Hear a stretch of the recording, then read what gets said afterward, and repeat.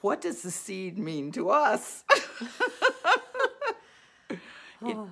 For me, it means that we become love operating in the world.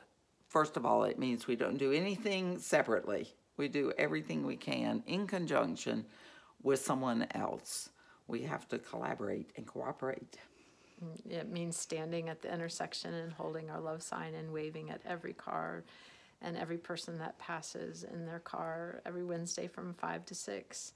To me, it means being love, bringing love, standing in love, having compassion, being quietly reflective. Yes. It means spreading. And it means bringing my best and highest self to each conversation, whether it's a clerk in the store, it's with each person that we meet and greet, from beloved ones to a complete stranger. Yeah.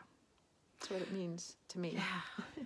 It means showing up for me with an open heart, an open mind, and all the love that I can carry at that moment. And that's hard sometimes.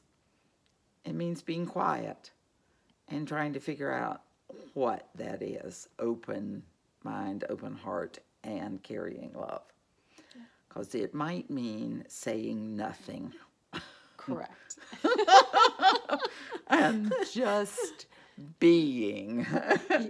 Holding space. It's your holding space. Yes. For something else to happen than the ugly that might fill up that space. Right. Well, and it reminds me of the time the couple came and interacted with us, and they were upset and had really strong words. Yes. And we listened and reflected back to them what they said. Yes. And I realized at that moment that one of their children was watching, and that she wasn't listening to what we were saying. She was watching to make sure that I was standing with the love sign and being love. And she would have noticed if I hadn't been. Yes. Yes. So true.